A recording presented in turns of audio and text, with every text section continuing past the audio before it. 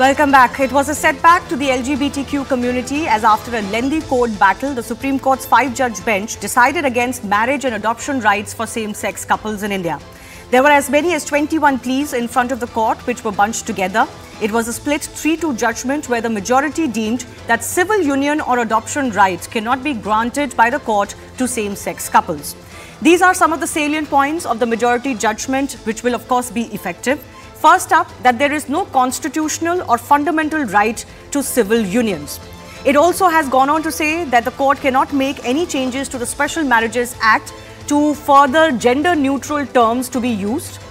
The court has also opined that no right for adoption can be given to queer couples to adopt children jointly, and that centre's high-powered committee will examine concerns of same-sex couples on other accounts, which are rights that are born out of unions as well. The big question, of course, now that the 5-judge bench of the Supreme Court has rejected this, is the ball in Parliament's court, and is this an issue that the Indian government or Parliament will be willing to take on?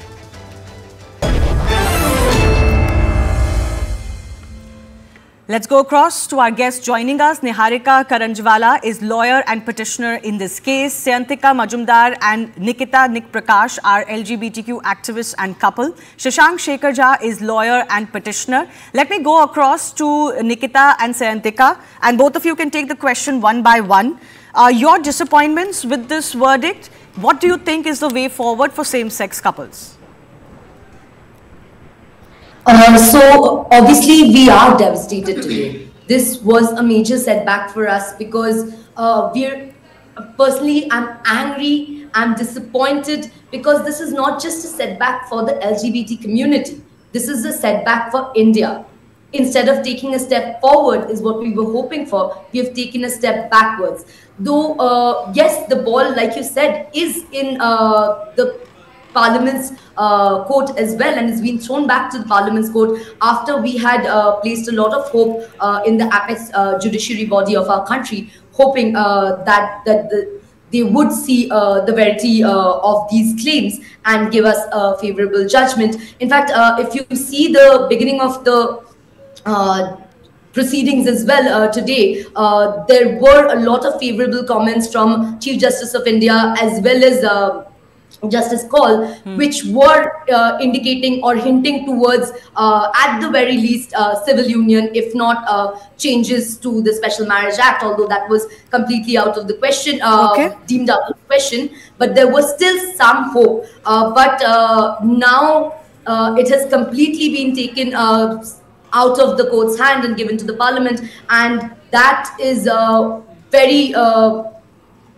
scary for us because we have not seen any movement from the Parliament or from the government, as we know currently, in favor of the LGBT community so far. We have not. So you answered both of my questions. Can I ask your partner a different question then? What do you make of the arguments that have been given in court and what the judgment then entails? That, you know, it is not possible to change the Special Marriages Act, and also that marriage is not a fundamental right, and while there is the freedom to choose your partner, there is no there is nothing binding on the government or the state to recognize that union. Your thoughts on that argument? Or that judgment? So the biggest and most sad part about this is everybody else is getting the choice to get married to their respective partners, but we are missing out on that as Indian citizens. While we are paying taxes, we are doing all the other things, then why should we miss out on this basic right? And of course it is very important for us because it comes with so many perks. So there are rights which you get with just the stamp of marriage, right? We can get insurance for each other, we can buy property together. These are the struggles that we are going through. And what really hurts is the nation is not understanding you, the law system is not understanding you. There are not enough people talking about it, but we are really affected by this.